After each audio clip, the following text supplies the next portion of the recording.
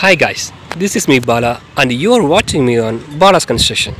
In this video I am going to show you the reinforcement details for 26 feet RCC beam. Before going to show you the reinforcement details for 26 feet RCC beam, I am going to tell you about the loading that is going to act on this beam.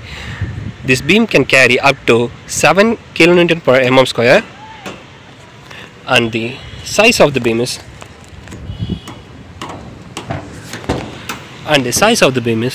the size of the beam for 26 feet RCC beam is 9 inches breadth and 27 inches depth. The depth of the beam is 27 inches for 26 feet beam.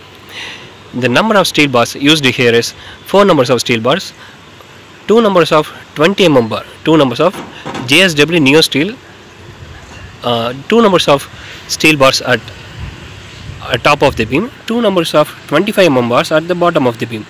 To resist the negative reinforcement of the beam, we have added 25 mm extra bar at the top of the beam and the 25 mm bar at the bottom of the beam.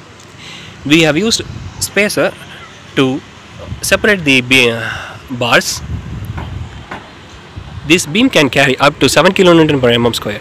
The stirrups that we have used here is 10 mm bar stirrups, and the spacing of the stirrups is 6 inches throughout the beam. The stirrups is 10 mm stirrups. Okay, one end is simply supported and one end is a continuous beam. So one end is anchoraged and other end is as a continuous beam. And this is all the reinforcement detail for 26 feet span beam. Thank you for watching this video. Do like, share and subscribe my channel. Thank you.